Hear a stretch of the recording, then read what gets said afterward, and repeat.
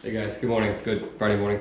A couple things to address real quick. I'm quickly approaching 1,000 subs, a lot faster than I thought I was going to, and I appreciate you guys. That's awesome. So now I might do my next giveaway at like 1,200 subs to get an idea of what I want to do and what input from you guys. What do you guys want? I kind of botched the last one. Total Steve Harvey moment, but I'll get that rectified. So of course, if you like what you see, go and give it a like, give it a comment, give it a sub over there.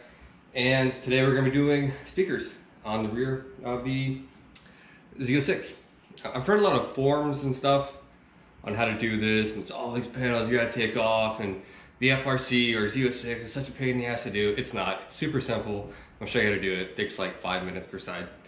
So yeah, I'll show you what I got here, and then we'll go out to the garage. All right, nothing too crazy. Just Kenwood.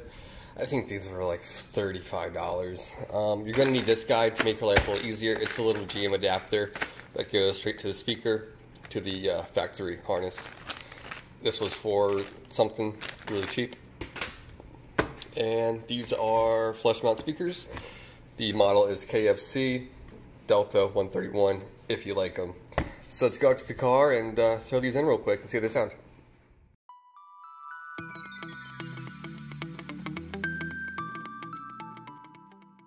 Alright guys, out here in the garage, first and foremost, I like to go ahead and disconnect my battery. I highly recommend you do that. 8mm, you're all set. So to do this operation, very, very simple. You're gonna need a 47 or 48 Torx bit, 7mm, and your fingers. That's it. So, first thing you're gonna do, seatbelt shoulder torque bit right there. Take that off. It's not torqued on there too terribly hard.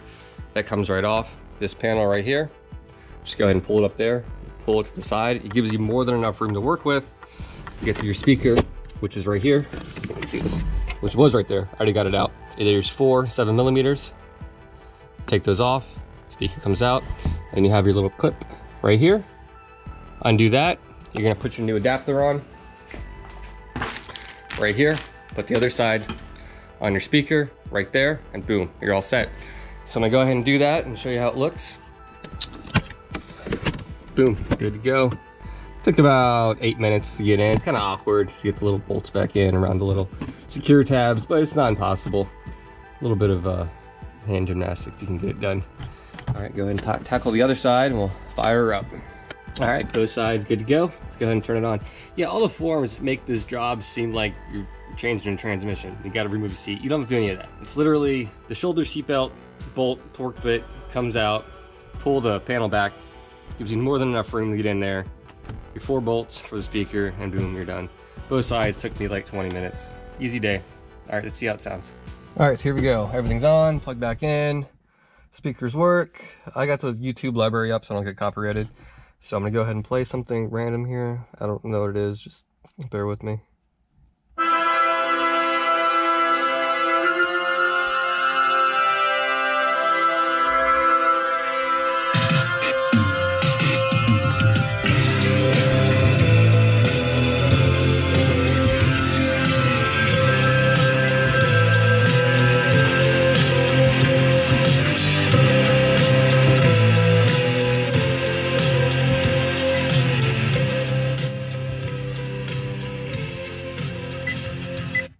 I know it's hard to convey sound over a couple mediums coming from my microphone to the computer to your computer, but it sounds markedly better and I'm happy.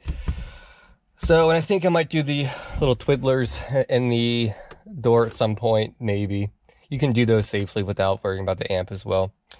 So I hope you guys found this useful. If you did, go ahead and give it a little comment, give it a like, give it a little sub, and I'll catch you guys next time. Later.